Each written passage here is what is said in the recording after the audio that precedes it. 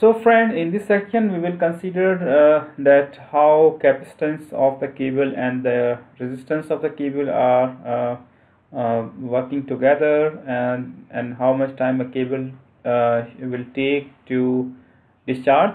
So this is basically the equivalent circuit for the cable. This is the capacitance of the cable and this is the insulation resistance of the cable.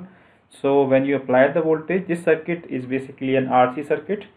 So resistance and the capacitance of the cable will appear in series, and you apply the voltage, for example, then any RC circuit will take some time to charge, and the time constant for the RC circuit T is equal to RC. So here you can see we have selected 1 mega ohm and capacitance as 1.5 microfarads. So this is basically the curve for charging the cable.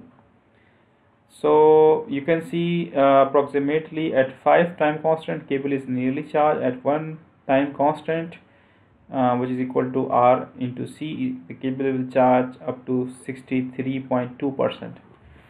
so you have to wait for a cable to charge in order to get the stable reading. So charging current will decay when capacitor is charged or capacitance of the cable is charged. After cable equipment is charged, capacitive charging current reduces to 0. Time constant we can define T is equal to RC, and capacitor will approximately give us we will get the stable reading at 5T. So normally practically we are not calculating this time constant. So rather we are waiting for the reading to get stable, because normally we are testing a short lines and equipment with the small capacitances. But if you are testing a very long line or long capacitances, then you will get the you have to wait more. So thank you very much.